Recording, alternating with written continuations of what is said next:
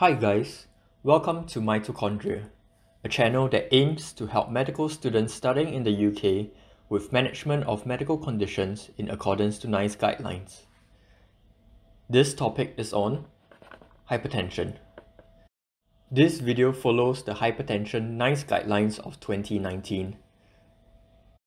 Hypertension refers to abnormally high systolic or diastolic blood pressure, and it can be classified into primary hypertension, also known as essential hypertension, and secondary hypertension, which means high blood pressure due to a secondary pathology.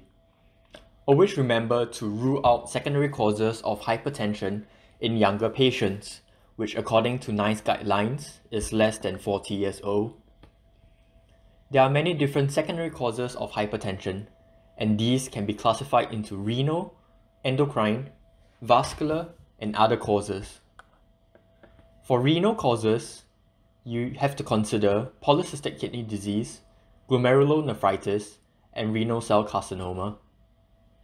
Endocrine causes include Cushing's, pheochromocytoma, and acromegaly. Vascular causes include coarctation and renal artery stenosis. Other important causes include drugs, such as steroids and other illicit drugs, like cocaine. If you are suspecting a patient to have secondary causes of hypertension, it is important for you to rule out these conditions. Diagnosis of hypertension can be divided into stages. Stage 1 hypertension is when blood pressure is between 140/90 and 160/100. Stage 2 is a blood pressure of 160/100 and 180/120. Anything higher than 180/120 is stage 3 hypertension. According to NICE guidelines, there are a couple of investigations that are relevant to hypertension. As mentioned, if you are suspecting secondary causes of hypertension, it is important to investigate them accordingly to rule them out. In addition, it is essential that we assess the complications of hypertension as well.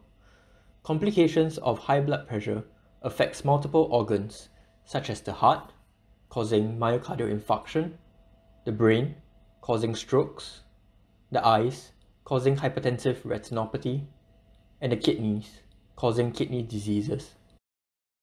To monitor these effects, NICE Guidelines 2019 recommended performing routine bloods such as FBC, U&Es, and LFTs. Lipids and HbA1c is also performed to assess future risks of cardiovascular diseases. eGFR, urine dipstick, and urinary albumin-creatinine ratio should also be performed to assess for any kidney damage. In addition, fundoscopy should be performed to rule out hypertensive retinopathy. Q risk should be calculated, and ECG should be done too. With regards to referrals, you should do a same-day specialist referral for all patients with blood pressure of more than 180/120 with signs of accelerated hypertension. These include evidence of retinal hemorrhage and papilloedema, or any life-threatening features such as new onset confusion, chest pain, heart failure, or acute kidney injury.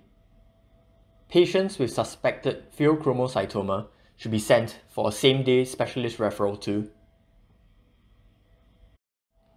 This is an overview of the management of hypertension, and this can be split according to the patient's blood pressure. If the patient's clinic blood pressure is less than 140/90, the patient does not have hypertension, and the GP just needs to recheck the patient's blood pressure every 5 years. If the patient's clinic blood pressure is between 140/90 and 180/120, offer ambulatory blood pressure monitoring or home blood pressure monitoring. This is to account for white coat effect, which may increase systolic blood pressure by approximately 20 millimeters of mercury. In addition, if the patient is less than 40 years old, investigate for secondary causes. perform a Q risk, and investigate for any end organ damage. If ABPM or HBPM shows stage 1 hypertension, offer drug treatment if the patient is less than 80 years old with any of these followings: target organ damage, cardiovascular disease, any renal disease, diabetes, or if Q risk is more than 10%.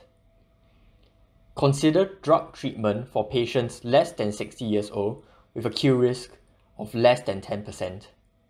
This is because evidence have shown that treating patients under 60 years of age with a Q risk of less than 10% to be cost effective. If ABPM or HBPM shows stage 2 hypertension, offer drug treatment regardless. If clinic BP is more than 180 over 120, immediately search for evidence of accelerated hypertension, such as retinal hemorrhage or papilledema, any life-threatening features, or pheochromocytoma.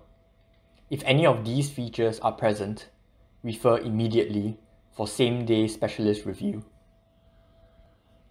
If none of these are present, investigate for end organ damage, offer drug treatment, and review blood pressure in clinic after 7 days.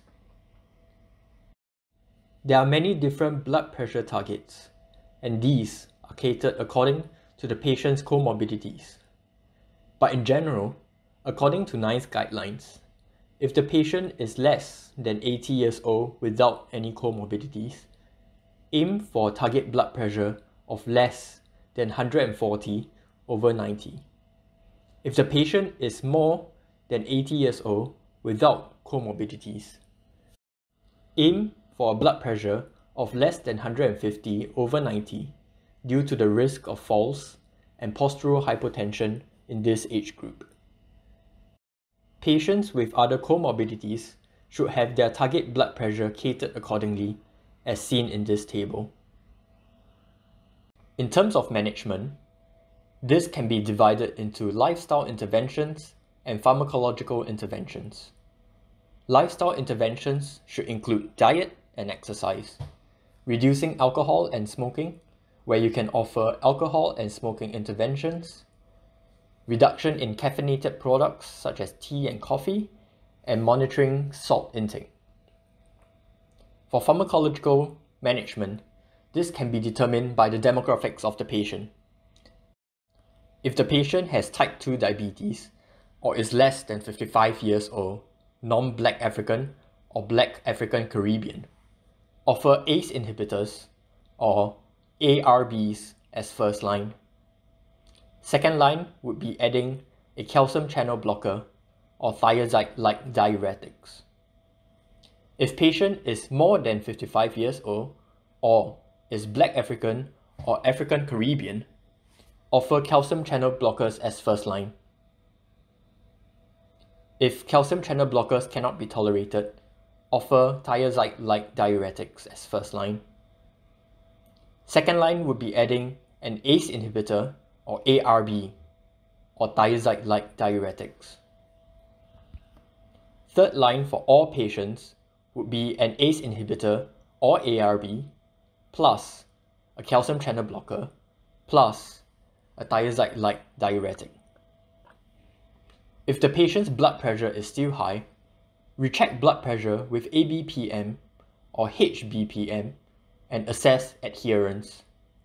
Consider an alpha or beta blocker if the patient's potassium is more than 4.5, or spironolactone if patient's potassium is less than 4.5.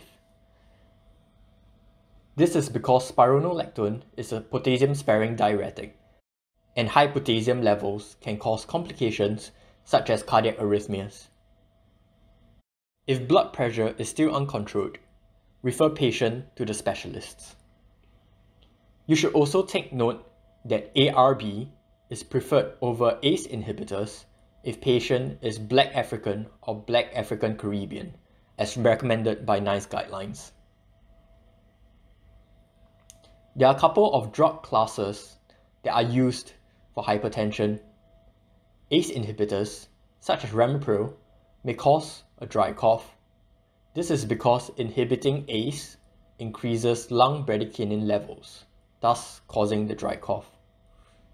Change ACE inhibitors to ARBs if the patient has a side effect of the cough. Moreover, ACE inhibitors can act on the kidneys and cause hyponatremia and hyperkalemia. ARBs, like candesartan, can act on the kidneys and cause hyponatremia and hyperkalemia as well. Dihydropyridines, such as amlodipine, causes flushing and peripheral edema as it causes peripheral arterial vasodilation.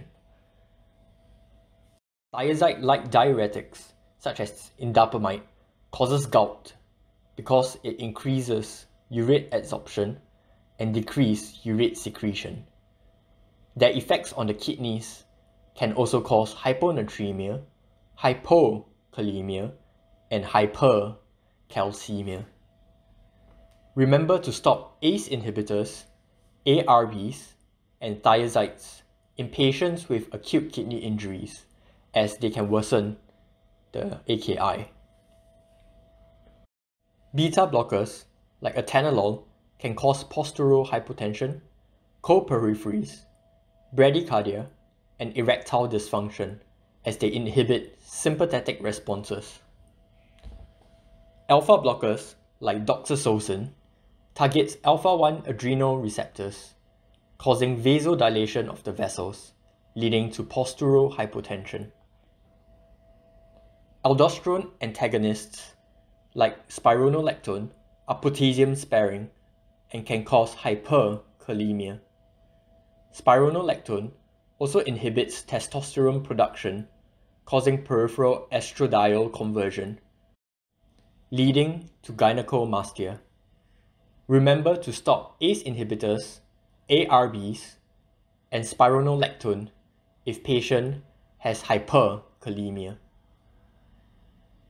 So this has been an overview of the management of hypertension in accordance to NICE Guidelines 2019. Don't worry if you feel that this is information overload.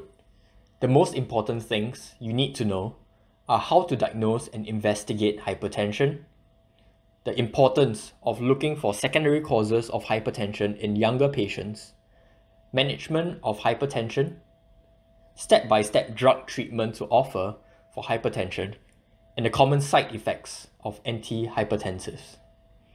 Remember always to offer lifestyle advice for all patients and check drug adherence before adding an additional drug. I hope you have enjoyed this session. Subscribe for more videos in the future.